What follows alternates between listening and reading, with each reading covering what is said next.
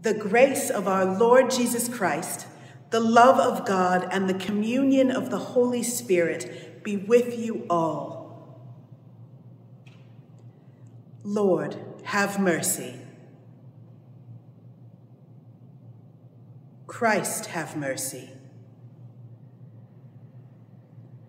Lord, have mercy.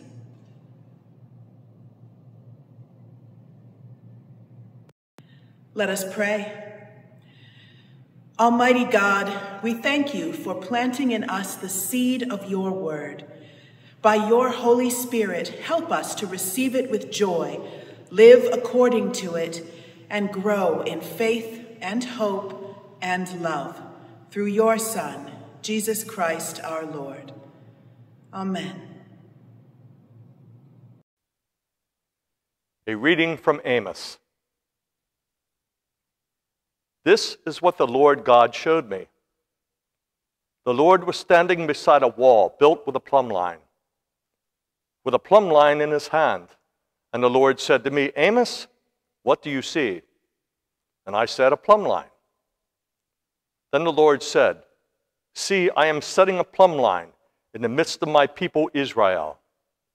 I will never again pass by them. The high places of Isaac shall be made desolate, and the sanctuaries of Israel shall be laid waste. And I will rise against the house of Jeroboam with the sword. Then Amaziah, the priest of Bethel, sent to King Jeroboam of Israel, saying, Amos has conspired against you in the very center of the house of Israel, and the land is not able to bear all his words. For thus Amos has said, Jeroboam shall die by the sword, and Israel must go into exile away from this land. And Amaziah said to Amos, O seer, go, flee away to the land of Judah, earn your bread there and prophesy there, but never again prophesy at Bethel. For it is the king's sanctuary, and it is a temple of the kingdom. Then Amos answered Amaziah, I am no prophet, nor a prophet's son, but I am a herdsman and a dresser of sycamore trees. And the Lord took me from following the flock, and the Lord said to me, go, prophesy to my people Israel. The word of the Lord. Thanks be to God. I will listen to what the Lord God is saying, for you speak peace to your faithful people and to those who turn their hearts to you. Truly, your salvation is very near to those who fear you, that your glory may dwell in our land.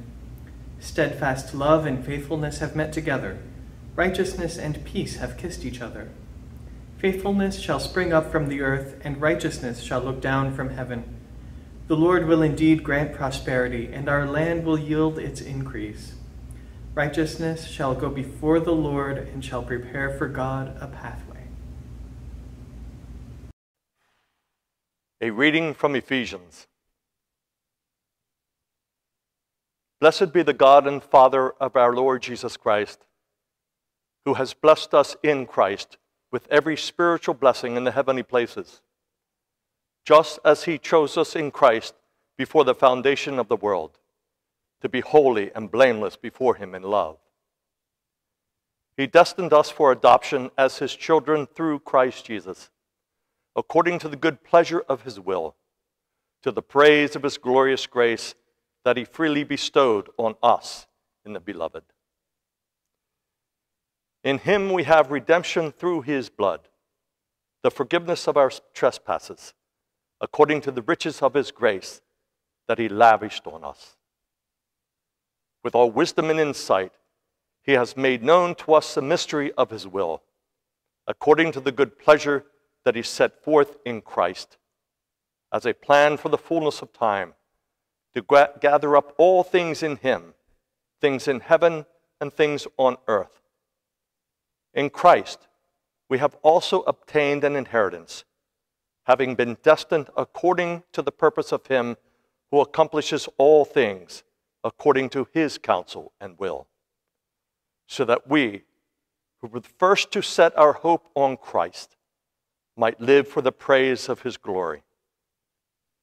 In him you also, when you have heard the word of truth and the gospel of your salvation, and had believed in him, were marked with the seal of the promised Holy Spirit. This is the pledge of our inheritance toward redemption as God's own people, to the praise of his glory. The word of the Lord. Thanks be to God.